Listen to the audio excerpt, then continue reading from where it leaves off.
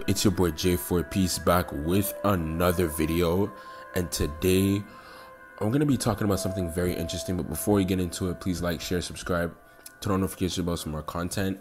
And yeah, sorry guys, I had to take a little break, but back again. And yeah, if you guys want to join my Discord and join my second channel, link in the description as well. A new video this week, so stay tuned. Anyway, let's get into it. So today I'm gonna ask the question: is One Piece Bounty Rush worth playing today, right now in 2024? I have to say, in my opinion, it's up to you. Now let me explain. So I know a lot of us have different opinions on the game. At times it can be very enjoyable, but at times it can be very frustrating. I'm gonna point out all the flaws and the cons. So let's start out with the cons. Let's put the good stuff first, okay? First of all, it's a One Piece Bounty Rush is a 4v4. It's a 4v4 battle game. Obviously, you guys know. If you guys like 3D 4v4 battle games, this is your pick. Really good. The concept is amazing. You get to summon your favorite One Piece characters. Everybody knows it's a gacha system, so you're able to summon. You know what I'm saying? You're able to summon on. You know what I'm saying? You're able to summon on stuff, and you get your favorite One Piece characters. There's lots of One Piece characters. Every character has a different move sets, but well, different cool variety of move sets. Pretty cool stuff. Great gameplay, as a lot of the characters you need. You know, Gear 5, Luffy, whatever. Yeah, I think that's about it. Great 3D animations and everything, very creative and stuff. That's one thing you can't take away from them, is that they're very creative with the characters, and they do an amazing job. The mechanics are good, the setup is nice. Well, the menu setup and everything is nice, and yeah. Now let's get into the flaws. So the flaws, there's a lot of flaws. I ain't gonna lie, bro. I know you guys are gonna be like, yeah, jforpiece. Now, the reason why I even made this video in the first place, before going to the cons, actually, is sort of flaws, is because there's been a new hacker situation. Now, this is not particularly new, because it's been a frequent problem for about a few years now, and it comes and it goes. But yeah, there's a very big hacker situation. So that's one of probably the major flaws. Okay, that's first of all. You're gonna have to deal with hackers. Second of all, this game's, it costs a lot of money. Okay, it does cost a lot of money. It's a gacha game. That's one of the flaws. Number 3, it's not that free to play friendly. I think that's one of the things I should warn you about. It's not that free to play friendly. So if you're looking for a game that's free to play friendly, it's very generous or whatever, this is not the game for you, bro. Like, I'm just telling you right now, this is not free to play. This requires a lot of patience, a lot of self-discipline. You know, Bandai, they love to promote the banners a lot. You know, they'll lead you to pay for stuff and all that. You know what I'm saying? So it all depends on you, basically. What else can I say?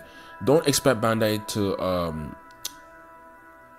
buff units or debuff units, because I know there's this misconception in the community that that people are saying, oh, Bandai should buff units, Bandai should debuff units, and they should do that all the time. It's like, yeah, we want them to do that, you know, but they never do it, and they never do it. They do it once in a blue moon, and that should be an expectation with Bandai.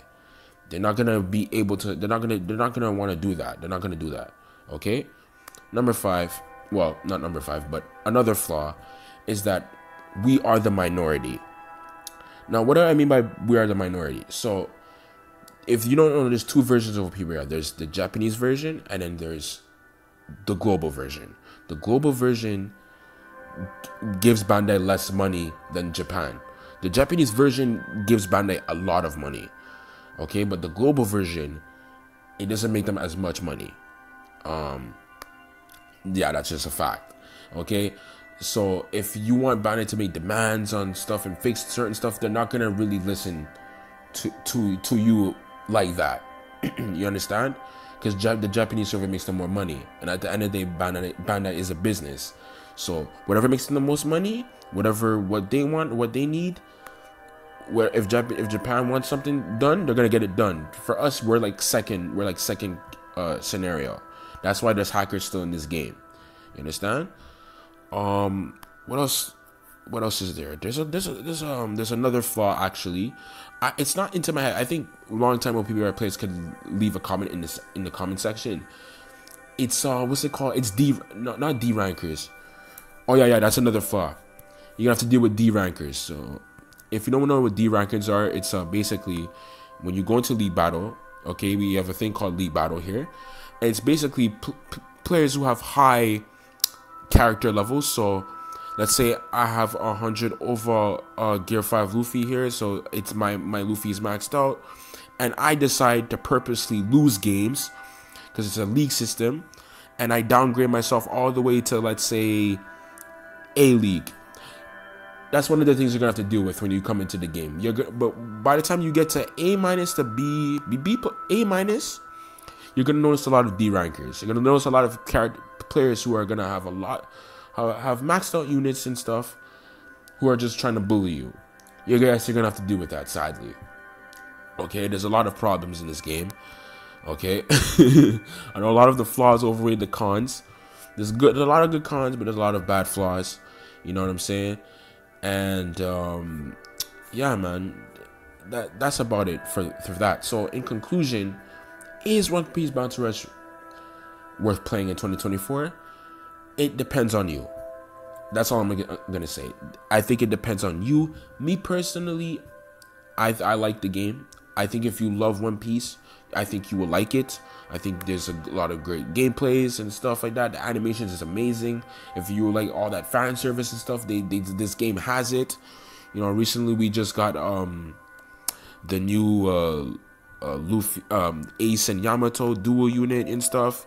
You know, if you guys want to use Prime Garp or whatever, you know, it's great fan service. But if you don't like hackers, you know, once in a blue moon, if you don't like these certain stuff, you know, that's up to you as well. You don't have to play this game.